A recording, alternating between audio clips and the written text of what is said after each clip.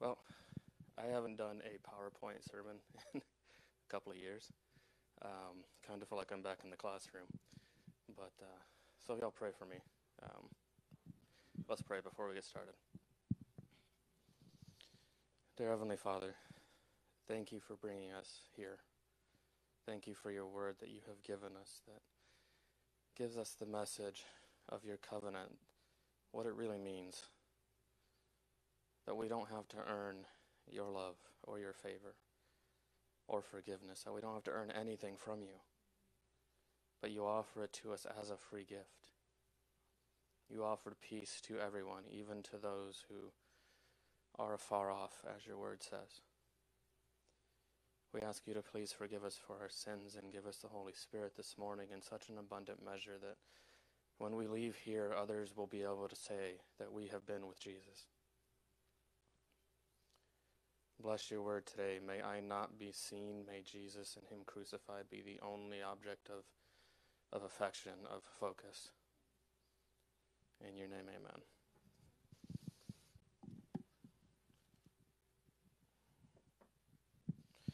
So, in the Bible, we find this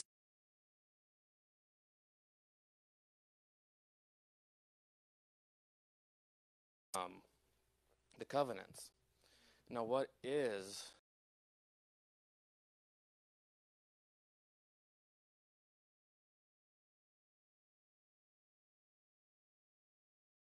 covenant? A contract? Compromise? What are some different kinds of covenants then? Marriage.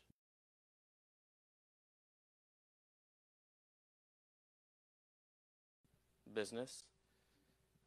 I know with Rick being self-employed, there's often the contract. That's a covenant.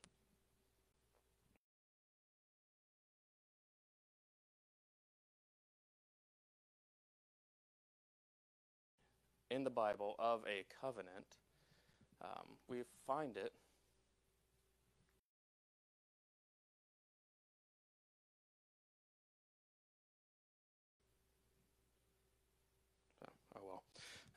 we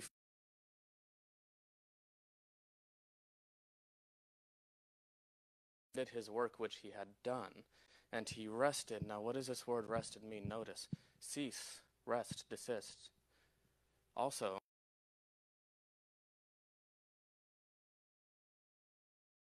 but when I was looking up this word the other night, this word for rest, it's not.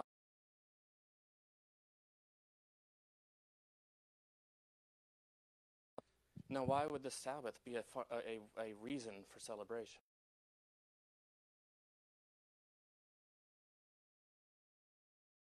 Done. Then God blessed the seventh day and sanctified it. Sanctified. That's another interesting word. It means to honor. It means to hallow or consecrate or dedicate.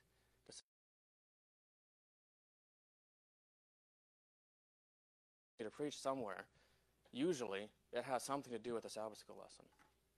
It happened when I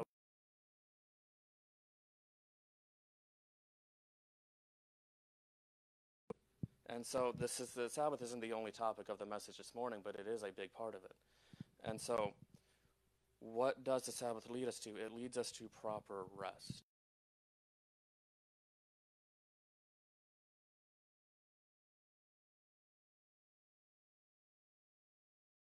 Talking about this, it wasn't necessary to have a command.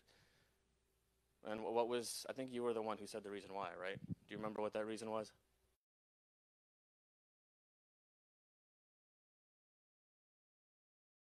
Wasn't really a need for the command because it was kind of understood, I guess. God, you do.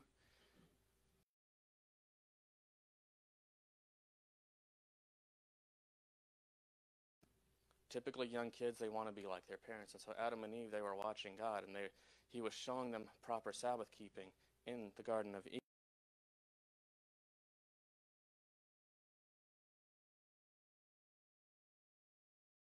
A short time they had been liberated from Egypt, and God took them to Mount Sinai.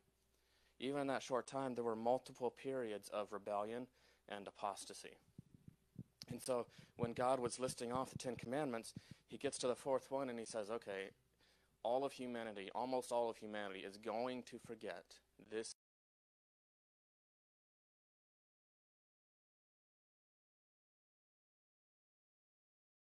remember, but it also means keep in remembrance. The Sabbath is not something that we're supposed to only think about on the Sabbath. Keep it in mind throughout the whole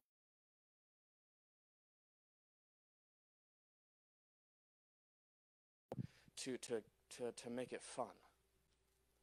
You know, when I was growing up,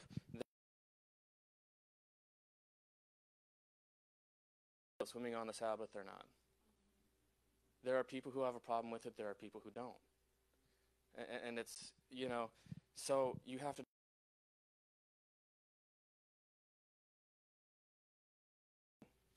The Sabbath, this word is interesting too. It literally means intermission.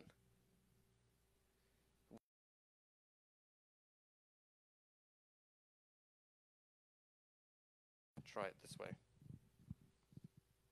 Oh, what did I do?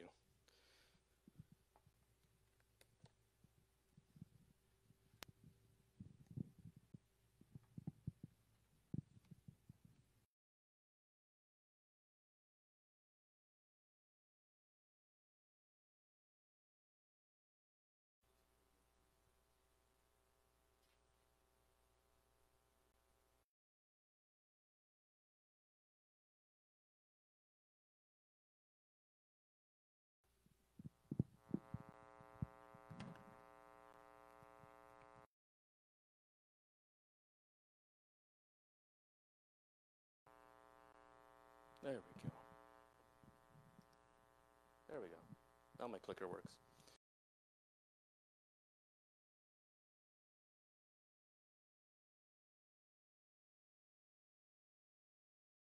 Well, we see two major covenants as being the Old and the New Covenant, but we also see several smaller covenants that God made with individuals. What was God's part of the covenant? What was Israel's part?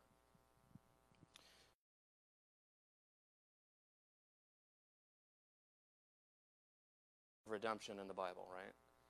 Jesus said, I will put enmity between your seed.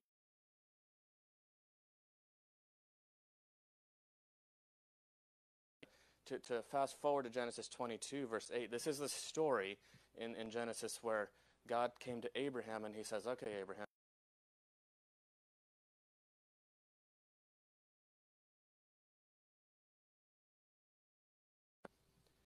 now, what would be your first reaction to that? Abraham, I can imagine, was probably come again.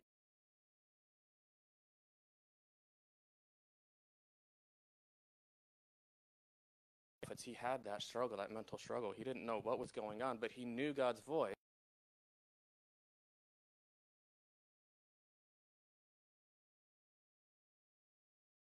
The mountain. Now, when they got to the base of the mountain, he tells his servants, he says, you guys stay here. Isaac and I are going to go up. We're going to sacrifice. We're going to come back down. Now, that's a statement of faith.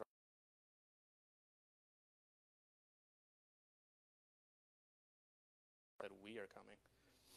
And as they're walking up this mountain, they're hiking up. Isaac.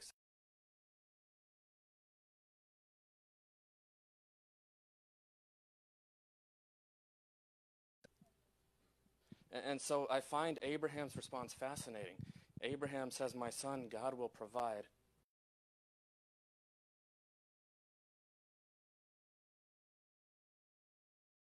Like, God will provide the lamb, it's okay. But the way I read it a few years ago, and the way that it...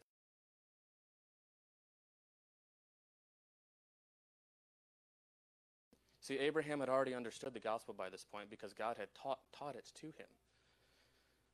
And so, ever since...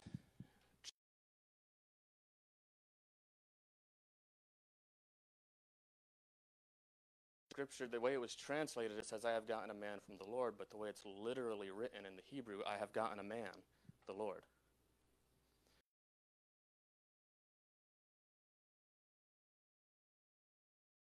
Savior. Now,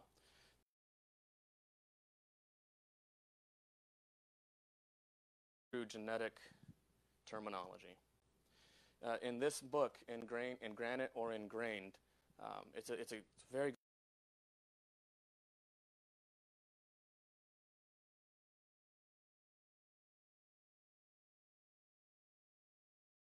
that are in all the covenants of the Bible, and we're going to go over a couple of them.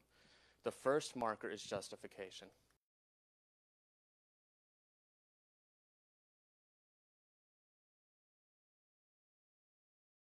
To reunite us with himself. The third one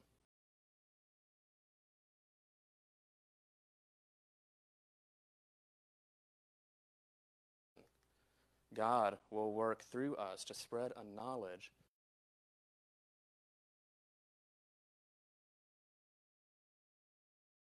specifically with Jesus. So here's an example.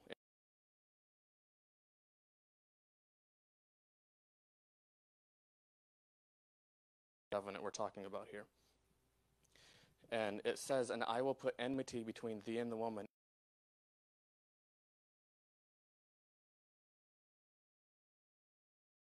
And that putting enmity between you and your sin is a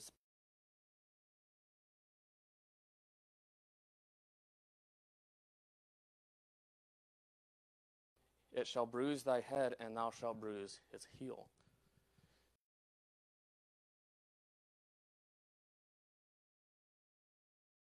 Right there. Because without the cross, we would have no hope of reconciliation with Jesus. To fast forward for the sake of time, towards the end of this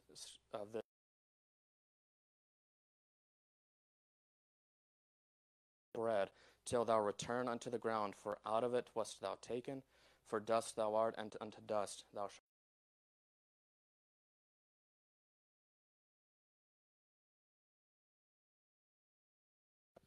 They didn't have to worry about all the hardships of work. Work was fun, work was enjoyable. And it still should be. But now something else is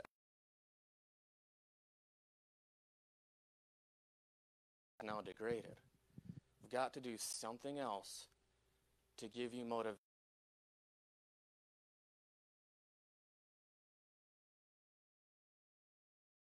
Like eventually, you're going to die. You're going to go back to dust. You were made out of dust. You're going to become dust again. And so,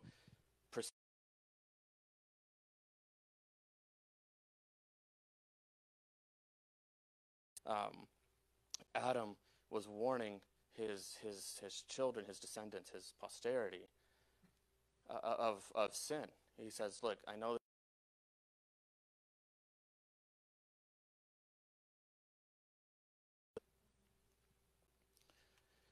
now let's look at also the sign. I'm not sure.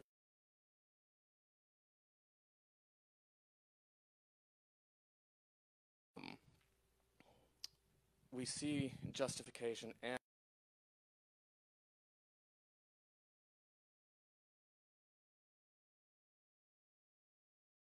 be ye holy, for I am the Lord your God, and you shall keep my statutes and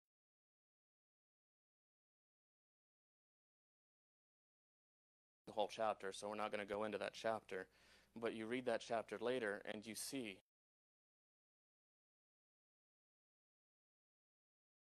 the mission.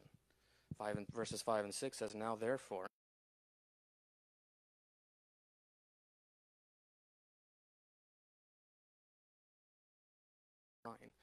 and you shall be unto me a kingdom of priests and an holy nation. This is where Peter was quoting in 1 Peter, I think it's 1 Peter 2:9, where God said, where Peter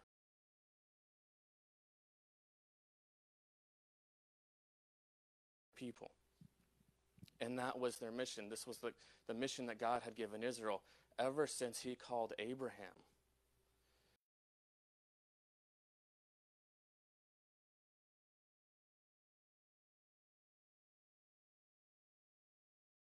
My job, one of the things that stands out most about me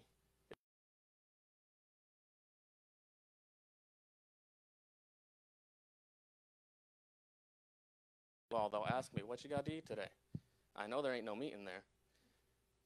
And you know, one of the guys that I work barbecue, man.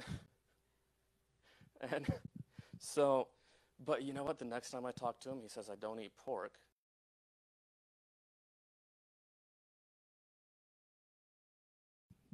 not eating any meat but fish. It's progress. It's mission.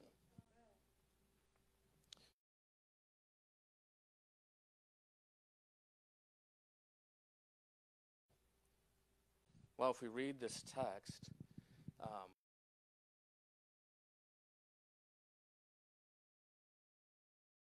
the elders, and worship afar off. Moses alone shall come near the Lord, but they shall not come nigh.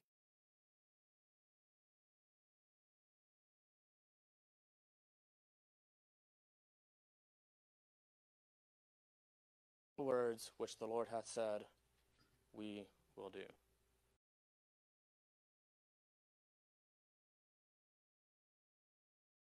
We will do. Their focus was wrong. We see it again a few verses later. Moses took half the blood.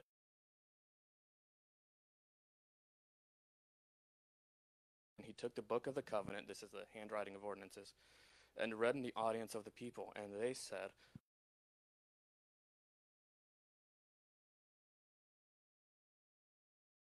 where was their focus? On themselves, on their ability. Now, if you try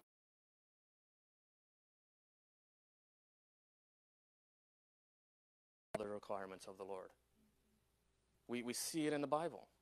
Paul, before he became Paul, he was Saul. He looked like he had it all together. But when God got a hold of him, he realized he was blacker than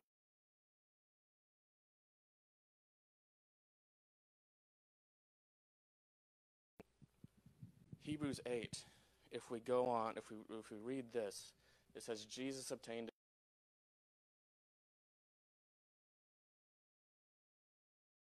a better covenant, which is established upon what? Better promises. For if the first covenant had been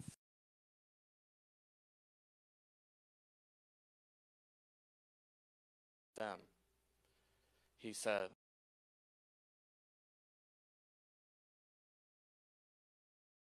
go into the house of Judah. For this is the covenant that I will make with the house of Israel after those days, saith the Lord. I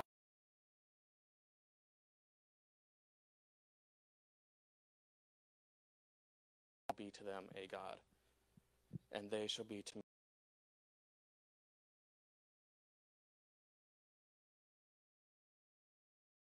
Shall know me, from the least to the greatest, for I will be merciful to their unrighteousness and their sins and their iniquities.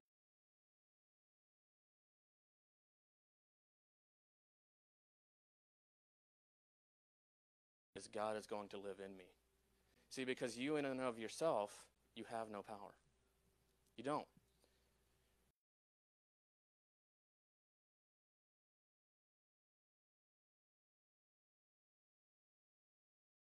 His grace that each one of us are here today. It's only by His grace that we're seeking after Him, because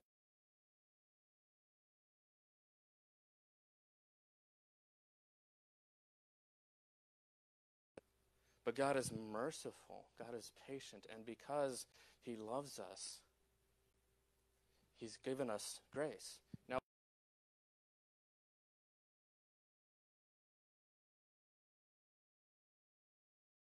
if we scheduled a date, and she was asking me about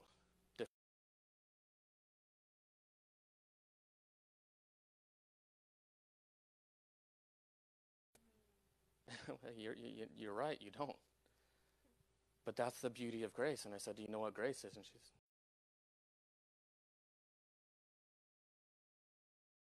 merited favor that each and every one of us deserve, no matter if you grew up in the church or if you didn't. I grew up in this church.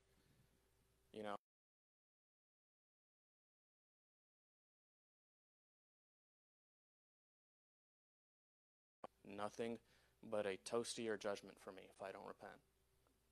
Because if we have the truth and we don't live it and we don't,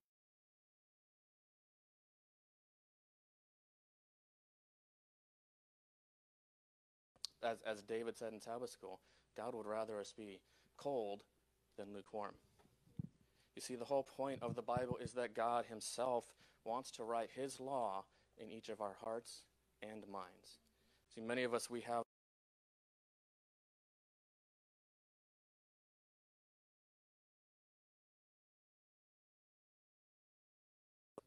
the approximate distance between your brain and your heart. We can have the truth in our heads. In fact, that this was one of the fatal mistakes of the Jews as a nation.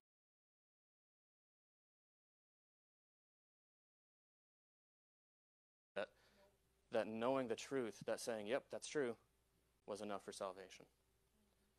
Not realizing that, no, it's not.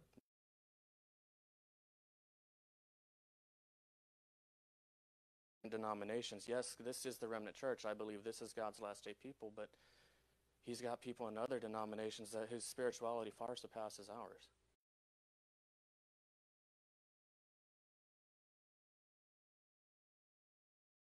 I was preparing for this. I found this quote, I think it was last night actually. It's from Signs of the Times, and it says, "As the sinner drawn by the love of Christ approaches the cross and prostrates himself before it, there is a new creation. A new heart is given him.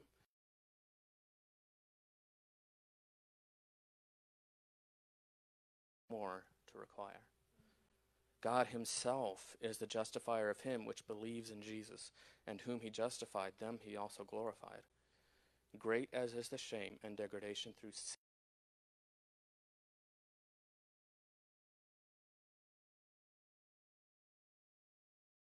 Striving for conformity to the divine image, there is imparted an outlay of heavenly treasures, an excellency of power, and this is my favorite part, that will place them even higher than the angels.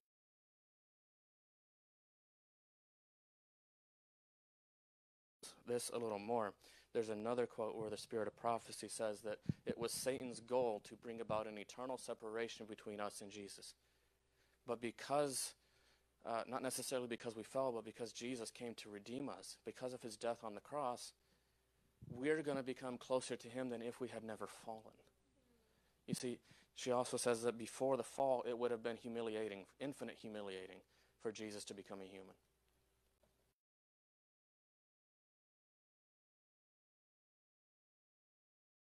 If it was just one person, if it was just Jessica, if it was just Nerlin, if it was just any one of us, he still would have done it. You see, essentially,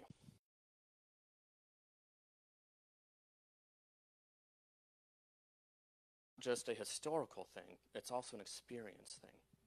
The book that I mentioned earlier, In Granite or Ingrained by Skip McCarty,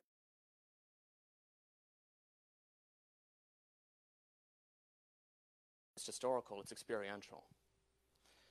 Are we to that point where we finally learned that we cannot make ourselves good, or are we still trying? Many of us are tired.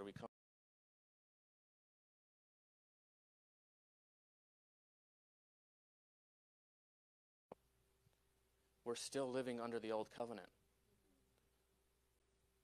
But God wants to take us from there to the new covenant. And what is the new covenant? Well,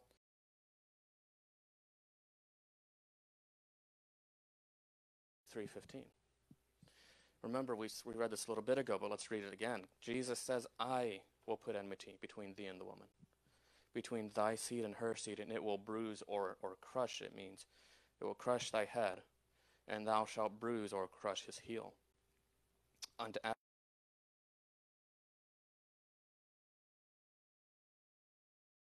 this word head to be very interesting. As you know, I love studying the original language.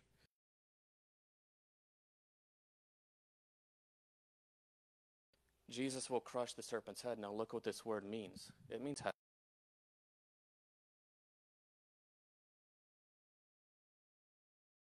It's not enough for Satan himself to be destroyed.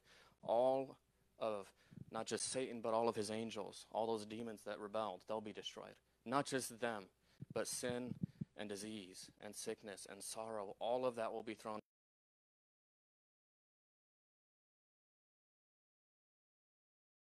Behold, I make all things new. And that doesn't just apply to heaven, that also applies to our hearts.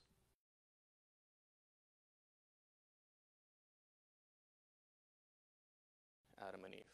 What did they do when they first realized they were naked? What did they use? Fig leaves, a symbol of their own works of righteousness. And when God came to them, he said, that's not going to work.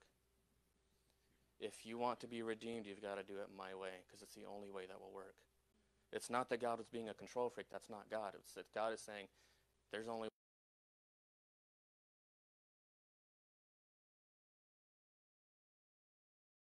Jesus would die, but only temporarily. Satan will also die, but he will die permanently.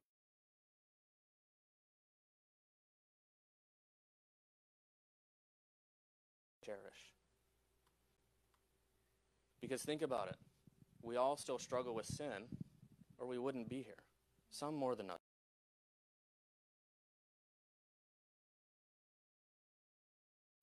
Of sin and of Satan. And one of the things that I was reading recently that broke Adam's heart was the fact that he was trying to warn his kids and his grandkids and all his posterity, and they threw it back.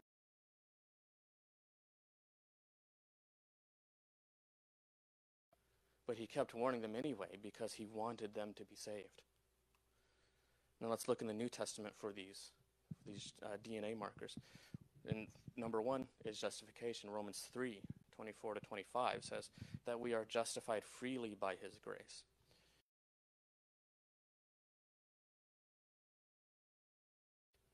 Sorry. Technical difficulties.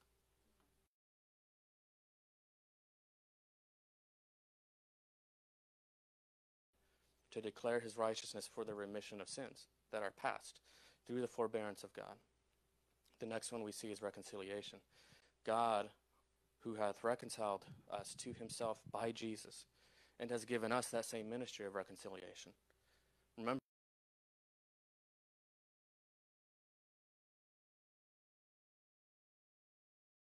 that God was in Christ reconciling the world unto himself, not imputing.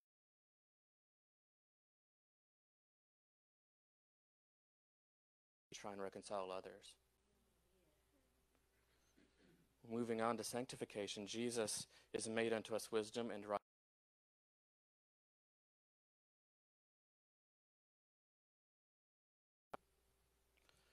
When Jesus resurrected and before he left to go back to heaven, what did he tell us?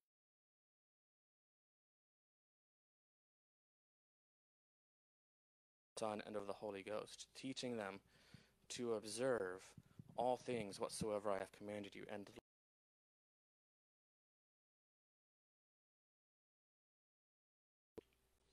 you see, and it's not until we have that experience with Jesus.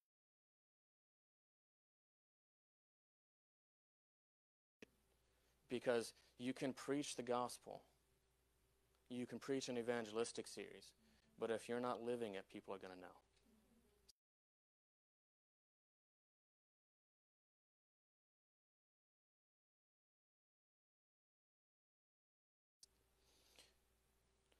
You see, Hebrews deals quite a bit with the covenants.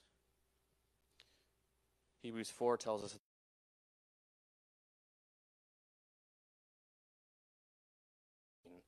in the biblical definition of the term. We talked a little bit about this in Sabbath school. What does rest mean to you?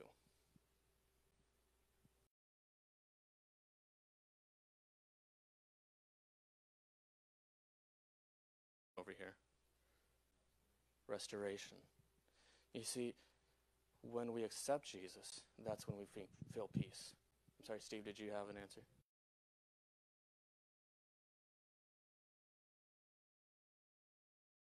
When the disciples were on the Sea of Galilee, this happened twice, remember? The storms. They thought they were going to die.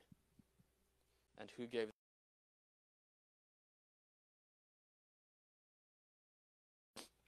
In fact, one of those, it absolutely fascinates me the way the story is written in the Greek. And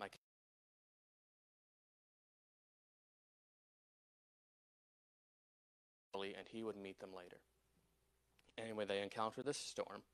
And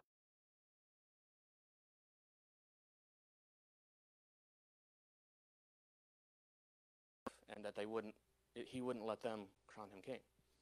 And so God allowed the storm to happen to distract them from their complaints.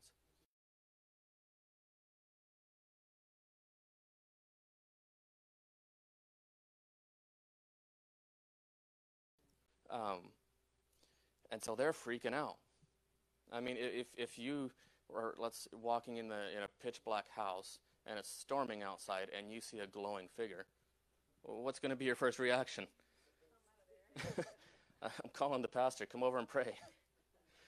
So they're freaking out. But Jesus' response is what? Don't be afraid.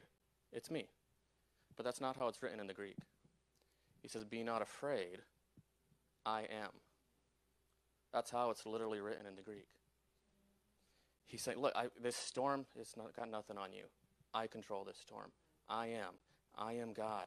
I am your peace. I am your sanctification. He said, it's okay, guys. And when he calmed the storm, they were in awe. So covenant rest. It's unconditional and implicit faith and trust in God and his word, specifically the promises.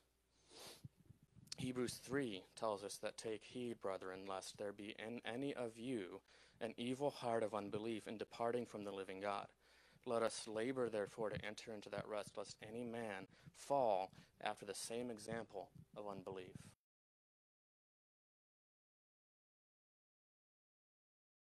Here, what story is he referring to? This is the experience of Israel, the first.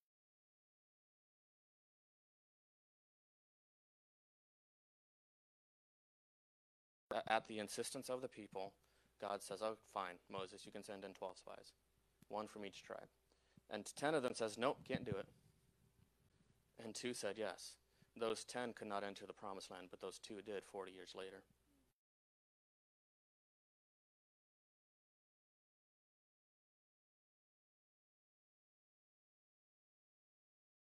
That our church, God wanted to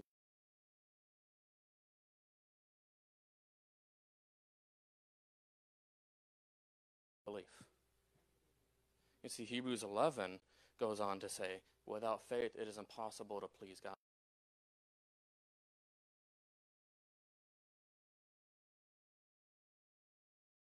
I say that to scare people, but it's just a biblical fact. We've got to have faith, and if you don't have faith and you feel like you can't cultivate it, then ask.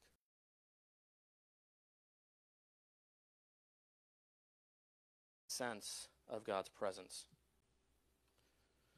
So, in encouraging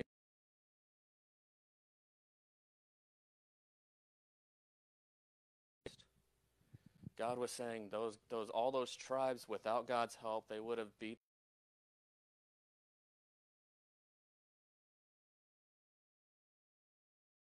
it in. In Deuteronomy we see, let the beloved of the Lord rest secure in him, for he shields him all day long, and the one the Lord loves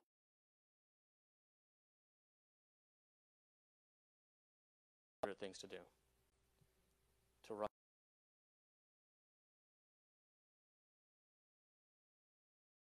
And the Lord he's giving us this picture. He says, look, I will carry you. You cannot.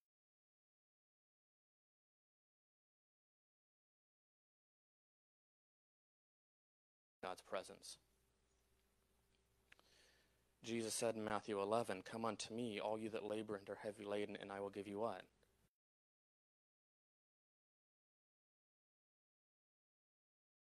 You shall find rest unto your souls. For my yoke is easy and my burden is light. Now the yoke was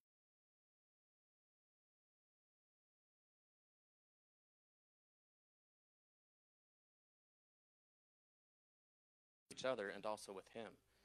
Because when the church learns to move as one unit,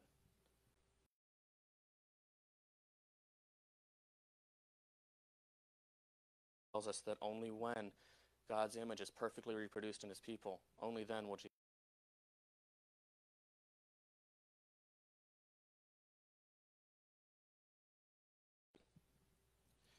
We see again in John 15,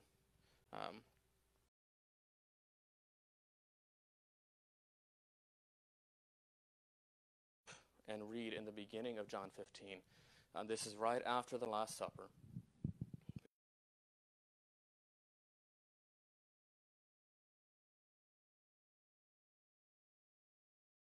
Saying to them right before this, if you open your scriptures to John 1, you'll see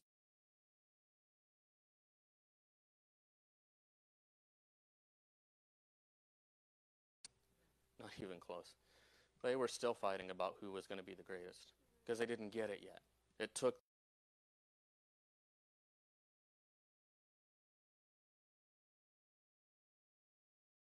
I and you. As the branch cannot bear fruit of itself except it abide in the vine, no more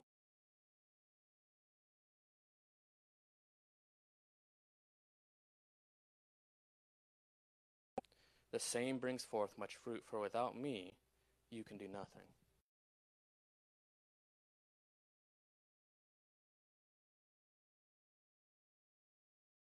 Relationship in Jesus. And I know I'm preaching to the choir here because it's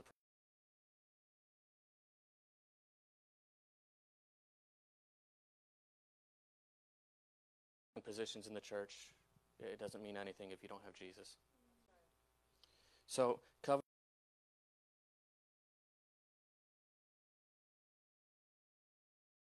fruit of righteousness, of obedience, by what? Abiding in Christ. Abiding in Christ will lead us to the Holy Spirit.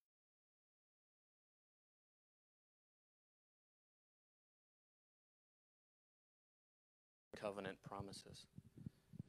Have you ever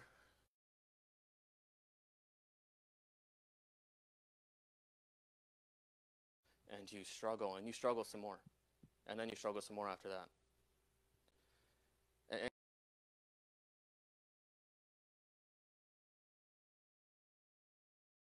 I know I'm not the thing happens and it's gone. You sometimes I had this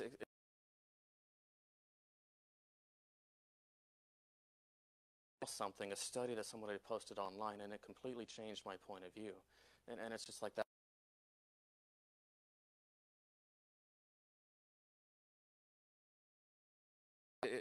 We have two kind of poles in theology and in Christian living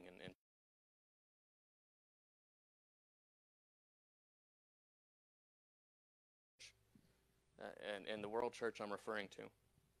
And in this kind of polar opposite deal, we have in one camp, I've got to cooperate with God. I've got to obey.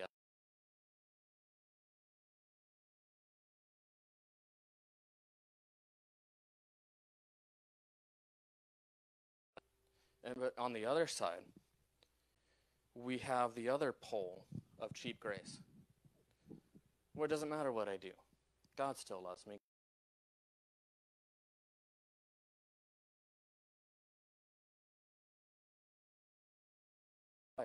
He's not going to stop loving them. But and what tends to happen is we meet somebody from this camp or from this camp, and they kind of rub us the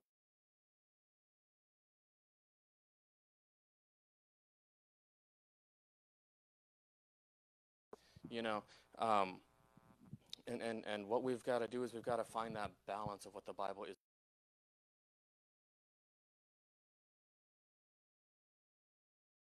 That power. Jesus. No other source.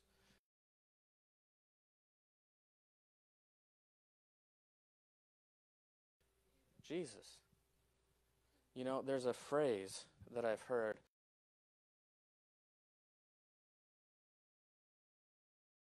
I would add to that our choice as well. Because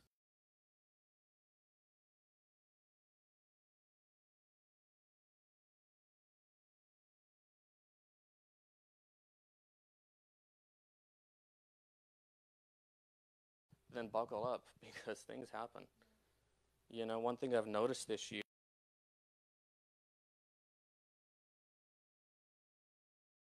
I noticed that earlier this year, I noticed it last week.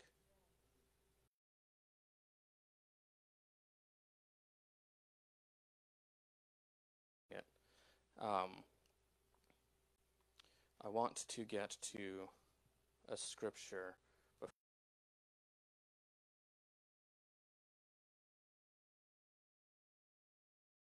It says, will you not without delay place yourself in right relation to God? Will you not say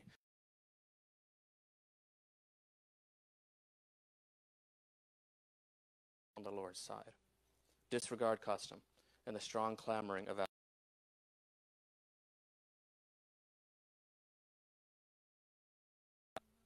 say, I will believe, I do believe that God is my helper, and you will find that you are triumphant in Christ. It doesn't say, do this work of penance, and then you'll find victory. It says, I will believe in God, and then you'll find victory. By steadfastly keeping the will on the Lord's side, every emotion will be brought into captivity to the will of Jesus. Are your emotions messed up? Can you control them? But you can give your will to Jesus, and as a result, your whole nature will be brought under his control. It will take, at times, every particle of willpower that you possess, but it is God that is working for you, and you will come forth from the molding process, a vessel unto honor.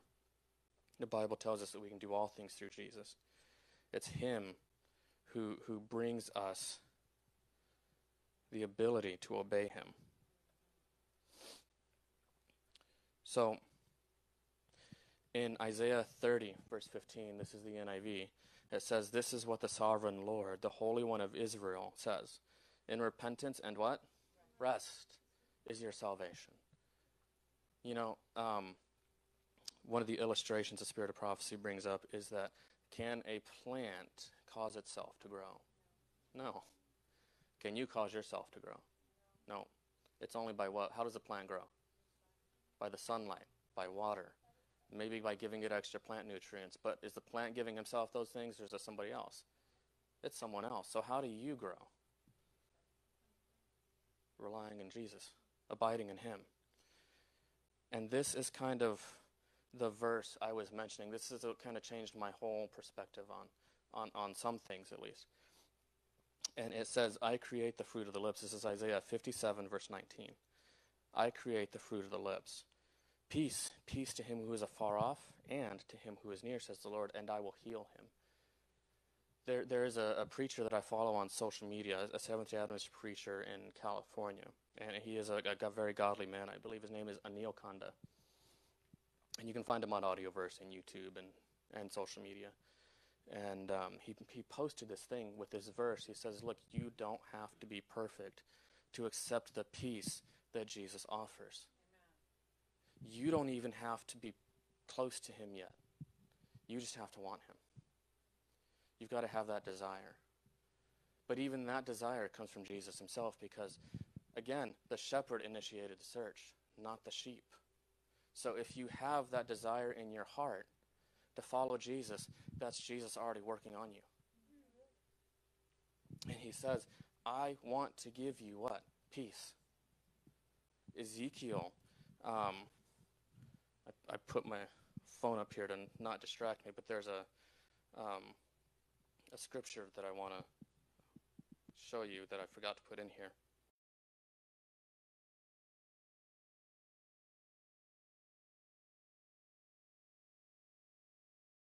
So I will give you, and a new spirit I will put within you, and I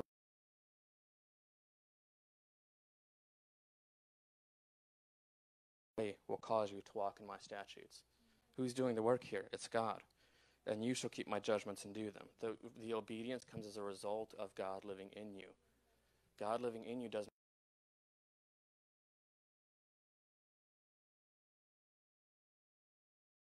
This is what I wanted to share with you. You feel that sin has separated you from God, that you are in bondage to the power of evil. The more you struggle to escape, the more you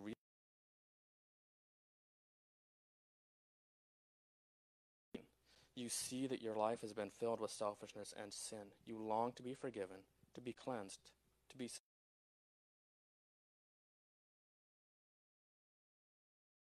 It is peace that you need. Heaven's forgiveness and peace. And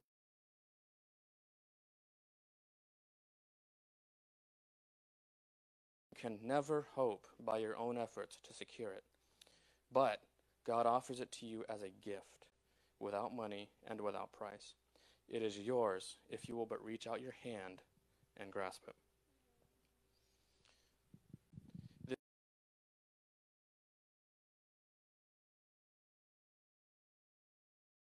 of Jesus making me holy is my only hope. Because I look at myself and I see no possible way that I can be saved. It's only when I look to Jesus that I have that.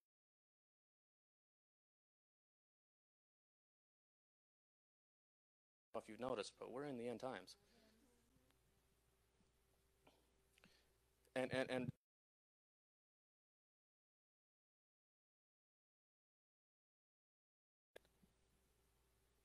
I don't have to be perfect to accept his peace.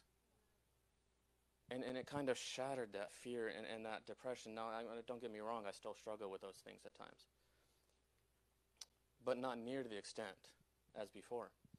Because the Bible says, peace to him that is afar off and to him who is near.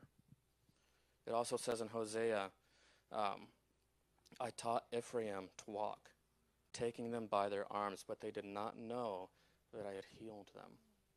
This is probably something that you're going to hear me talk about it again and again whenever I get the chance to speak here, is that God has already secured healing for us. We don't have to struggle with those things, whatever they are for you. And trust me, I was that Christian who I had the blackest sins, but I looked holy to others. I used to struggle with certain things in the past. Notice I said in the past. You know, I was that Adventist who went to church, but I would dabble with alcohol.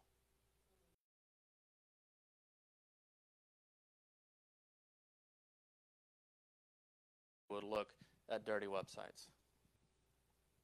I was that Christian, that Adventist who would go to church and I would go to Applebee's and get pork chops. If God can change a lukewarm Seventh-day Adventist life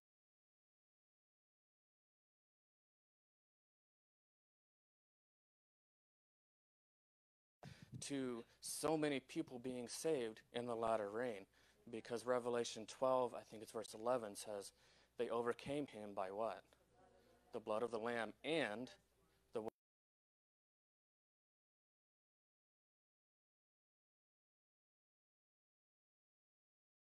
Here and preach for hours. I'm not going to. But I can stand up here and preach for hours. I know it's getting late. My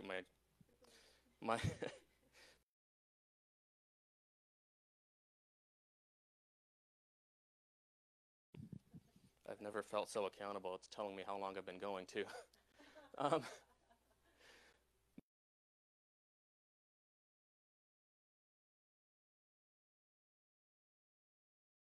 Save people more than this will. And by the way, I am so proud of this young man. He is like a son to me. I love this kid.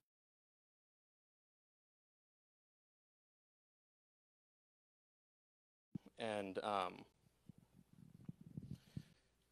so when we understand this, and not until we understand this, that's when the end comes. And you know what? The fact that all these things are happening in the world, it really shouldn't scare us. If anything, we should be celebrating, because you know what that means? God's people are getting it together.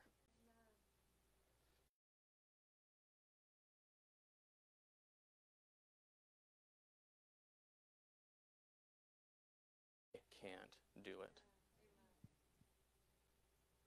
That we see these rumblings come. I think, I'll close with this illustration, I promise. Promise. I think this is another illustration from Pastor Ernesto from the sermon he did a while ago. And that is that I think this was during quarantine when we had to stay home and we couldn't come back to church yet. And he says, what is it that produces the birth of a baby? Do you remember what he said? Do you remember that sermon?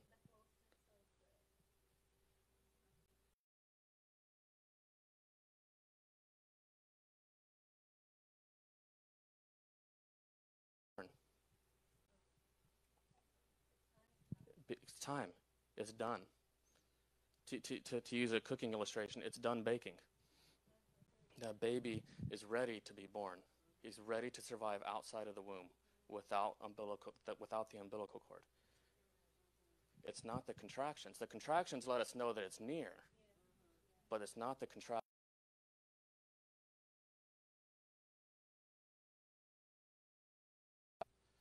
that bring Jesus back. They let us know he's coming back soon, but it's the fact that his people are ready. We're not ready yet, but we're almost there.